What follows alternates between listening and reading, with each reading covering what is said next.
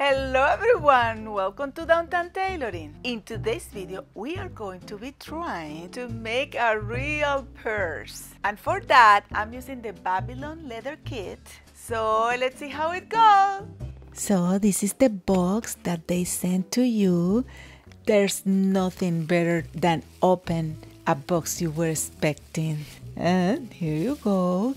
So this is pretty much the kit. They say that it has everything you need to do the purse. So let me just check. So these are the parts. It has the holes already, so it will be very easy for me to sew. They include as well this brochure, and the brochure has an explanation about everything, the company, what you are expecting in the kit. And here you go, all the materials. It has the I think this is the belt. It has all the hardwares. It has everything, I think. So I don't know specifically any of this. Oh, that's a lot of needles. This is everything all together, and now we are going to start our purse. I think it's very easy and simple to start. They say that even beginners can make it. As you can see, it comes with pre-cut leather pieces and everything you need, so you don't even need a machine. So let's see, is it going to work? Is it going to be worth the time versus buying it? I'm super curious to see. So they include a QR code that you just need to scan with your phone, and then you will just go to the tutorial right away. So you can follow the tutorial. It's supposed to teach you how to make the purse. So they included even the thread as well. And I'm gonna start by stitching all the pass holes. They even tell you how much thread you need. For example, for the pass holes, you need the width of the sides 3 times, and it's supposed to be enough to make them. And each time that you are gonna sew, you are gonna need 2 needles at the same time. So you are going to thread your needle in each of the tips of the thread. So I'm gonna put a needle there, and after I do that, I'm gonna pass the needle through the thread to secure the needle so the needle won't go anywhere. And I'm gonna do the same with the other side. That will make me do a way better and more lasting stitch. This is one of the many stitch that shoemaker, bag maker use when they sew by hand. So pretty much you start and insert the needle in 2 holes, and then you can go one by one, like a 1 by 1. So they kind of crisscross all the time, and I'm gonna go around the whole pass hole until I do the whole thing. And then after I do the whole thing, I'm just gonna go and do 1 or 2 back stitch just to make sure that that won't go anywhere. And after that, I'm gonna cut that thread and I'm gonna burn it a little bit. You know that if you have seen other videos of me working with shoes, you know that I'm always burn the thread when I finish.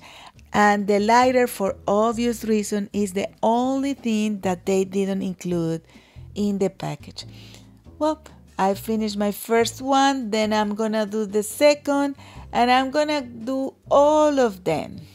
I realized that if I know that I have to make so many holes and they included so many needles in the package, I thought that, well, better just to thread all of them at the same time, and I think I will cut a little bit of time, you know, like just when I finish, I just take the next and the next until I don't have any more. Me and my shortcuts. So I'm doing that, and let me tell you something, this is wonderful. If you like crochet or knitting, you want to entertain yourself, oh my gosh, this is the most relaxing activity I've made in the last 10 years. I can assure you, it's so addictive. Now that I finished all my pass hole, now I'm gonna work on the bottom of the purse. and they say that I need to take the amount of thread in order to be sure that I will have enough thread to make everything. So I'm gonna put together the two materials, and this time we are gonna make a different stitch. We are gonna make some kind of crisscross. So I'm starting threading two holes at the same time like usual, but this time I'm gonna crisscross. So I'm gonna go from one side to the other and then crisscross it, and then at the bottom you will have a line, and at the top part you are gonna have a crisscross.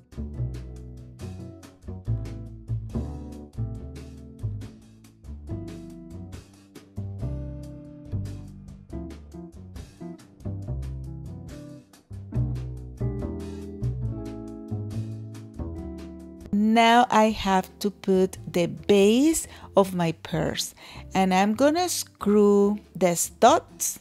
You know, when you do that, make sure to use your screwdriver very well because you don't want to lose those.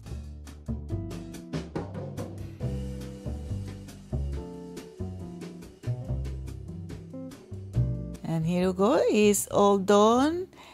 I'm going to cover those studs with a little bit of protectors until I finish making the purse, so you know I can just pull it, do whatever I want.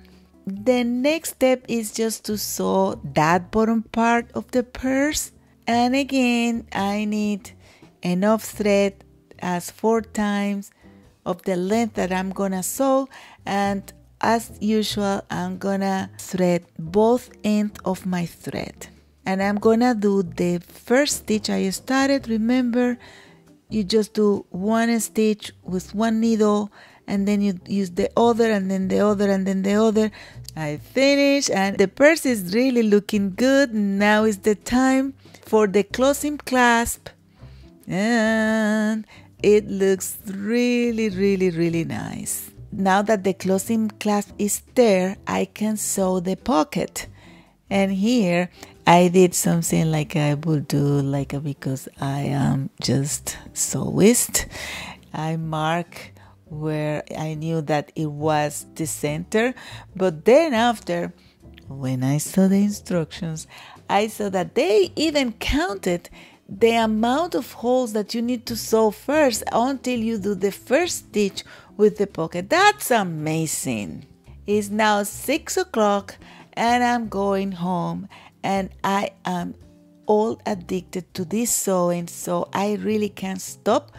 So I'm gonna keep sewing at home, but before that, winter is coming, and I decided to take the last of my things, do a little bit of dinner, and go back to my sewing.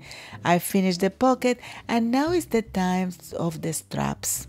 There is a particular way to sew those straps because we are going to start sewing the strap. They make a hole a little bit bigger, so there is the mark where you are going to start sewing the strap, and then you go and sew all the way around, and then when you go to the other side of the mark, then you are going to sew the strap and the purse together, so the strap will become attached to the purse. And here you go, this is like that, and it's looking really good. So it's the next day, and now in my store, and I'm gonna finish the other strap for the little key. Is so nice. In this case, I made a little mistake because I should have insert that strap within the butterfly before I saw the key, but you know, I just wiggle it and I was able to put it on, but would have been better if I did it the opposite way, but it's okay. Everybody makes mistakes, right? So I'm gonna close that part just to hide the key, and ta-da! Everything is looking so good. It's so satisfying to do this. Honestly, I can't wait to get another. Now we're gonna sew the top of the straps the holes are very precise, so I was able to sew very easy. But now I'm gonna go to the most difficult part, the part that I found the most difficult, and is attach the straps to the purse, because there has been to be a little pressure and there is like a lot of material there. It's kind of a little tricky. Like me that I was a cobbler before, I would have just glued that part, but I wanted to have the whole experience the way it is supposed to be. So I just did it, and I did the first part, and the second one, you see, is a little bit trickier because you have to make sure that the straps will be like a half balloon. So I kind of tightened it, and that really helped a lot. So I'm almost done with my purse. Those little gloves is to protect your finger, but I really think that my fingers are okay. And I'm gonna sew now the sides part, and then the purse pretty much will be ready. In this case, because we don't have one right side and a wrong side, we have to hide the thread in between the purse, and it's a little tricky to go around there. And the purse is done. I'm gonna put all the accessories so it looks completed. The key for the lock is so cute and nice.